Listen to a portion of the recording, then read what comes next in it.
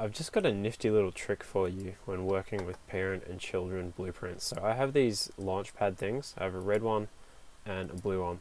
And the blue one is a child of the red one, and the blue one's a special one because it launches you up in the air really, really, really high. And what I want it to do is open a level once you're up in the sky, whereas the other ones just launch you up and you get up to a new area and you can wander around. But the code in this one, the blue one, is going to be, it's going to have a different addition, which is going to be the opening the level once you're in the sky, which this one isn't going to have, and this one's the parent. So one way that you could do this is you could add that code to the parent and then disable it for the parent but enable it for this one. But I just thought I would show you a cool little trick that you can do where you use an overridable function to add different code to the children. So let me just show you. Once the actor's launched, I'm just going to drag a little reroute node here off the character that's launched, and I'm just going to collapse that to a function, and I'm just going to call this character was launched, okay? And then that's going to execute after the launch, and the input pin is just going to be character. Now, for the parent, that's not going to do anything because I don't care. It's already applied the launch, and that's all that I want it to do.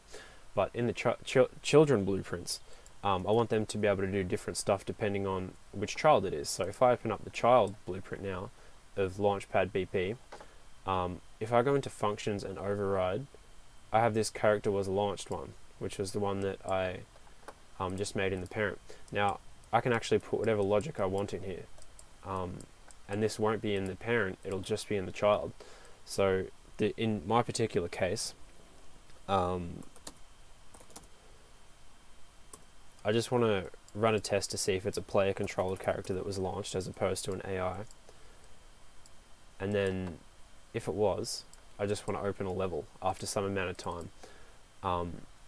And you can't open, you can't do a delay inside of functions. So you can probably stop watching now if you've got the gist of what I'm talking about, but this is just how I'd apply it to my game in my specific case. Open level after time t. Now, the time that I want to wait could just be like, I don't know, we'll launch you up for like 3 seconds, and then I'm just going to say open level. And I'll promote the level name to a variable. Level to open.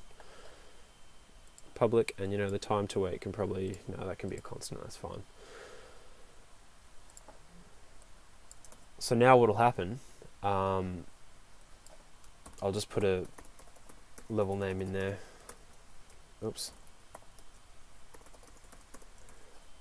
What'll happen is when the character is launched, if it's player controlled, like I have specified here, I'm just going to say, what did I call it? Open level after time t. Okay, and then this will execute, and this will only ever happen on the child. Now, I would show you this working, but I've got a feeling my game is probably going to crash. But you know what? I'll try and show you anyway.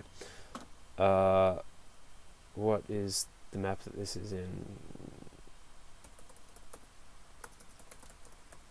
Celestial Trial. This one.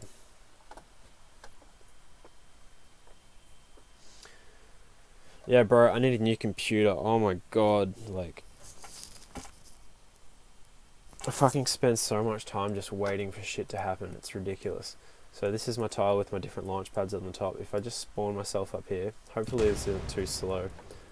Turn the light off. Oops. I just need to find one of the launch pads. There's one. Alright, so here's the normal one. Launches me up in the air. Okay. Another one launches me up in the air. Now, special one launches me up really high, waits time, opens level. Eventually, after 3 hours. Yeah. So that's how you use a function override to have different functionality inside of your children blueprints than in your parent blueprint.